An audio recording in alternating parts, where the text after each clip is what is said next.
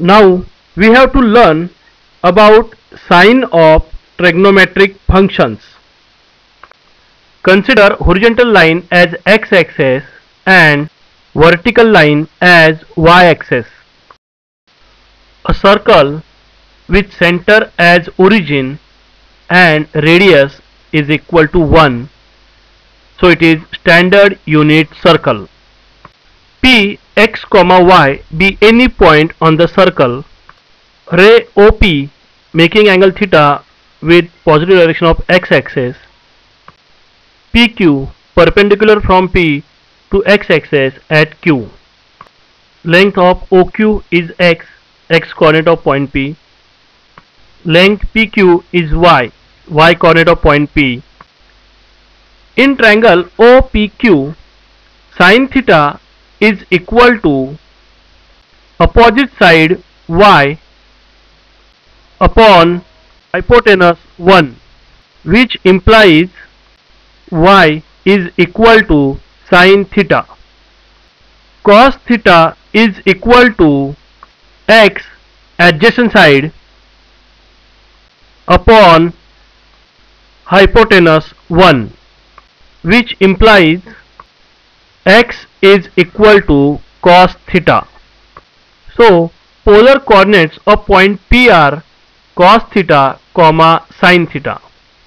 Now consider a coordinate system with horizontal line as x-axis and vertical line as y-axis. Point of intersection of these two axes is origin O. These two axes divide the whole plane in 4 parts known as 4 quadrants.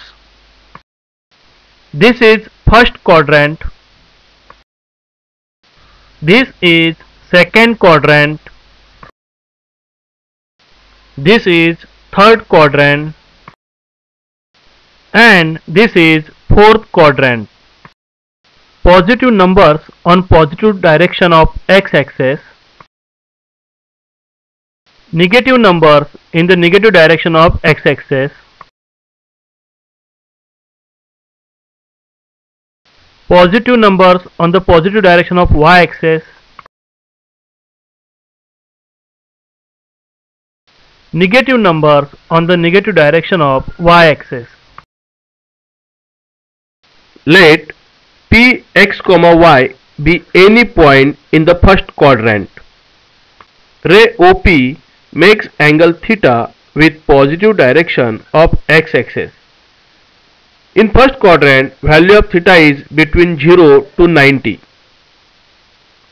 Assuming OP is equal to 1, polar coordinates of point P are cos theta comma sin theta. Every point in first quadrant has positive x coordinate and positive y coordinate. Therefore, polar coordinates cos theta and sin theta of point P are both positive. Thus, if theta is between 0 to 90, then point P is in first quadrant and its coordinates cos theta and sin theta both are positive.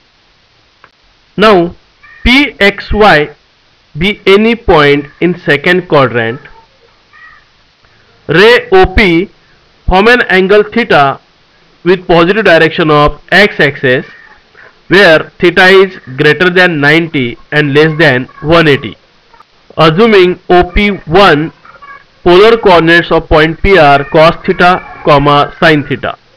Therefore, every point in second quadrant has x coordinate negative and y coordinate positive. Therefore, cos theta is negative and sin theta is positive in second quadrant. Thus, we can say that if theta is between 90 to 180, then point P is in the second quadrant and its coordinates cos theta is negative and sin theta is positive. Now point P with coordinates x comma y be any point in third quadrant. Ray OP form an angle theta with positive direction of x-axis where theta is greater than 180 and less than 270. Therefore, polar coordinates of point P are cos theta and sin theta. In third quadrant, both x and y coordinates of any point are negative. Therefore, cos theta is negative and also sin theta is negative. Therefore, we can say that if theta is between 180 to 270, then point P is in the third quadrant and its coordinates cos theta and sin theta both are negative. Now, point P with coordinates x, y be any point in fourth quadrant. Ray OP form an angle theta with positive direction of x-axis.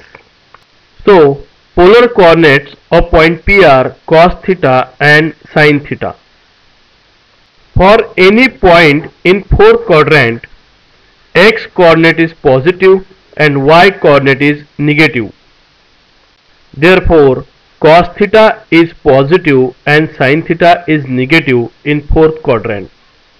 Thus, we can say that if theta is greater than 270 and less than 360, then point P is in the fourth quadrant and its coordinates cos theta is positive and sin theta is negative.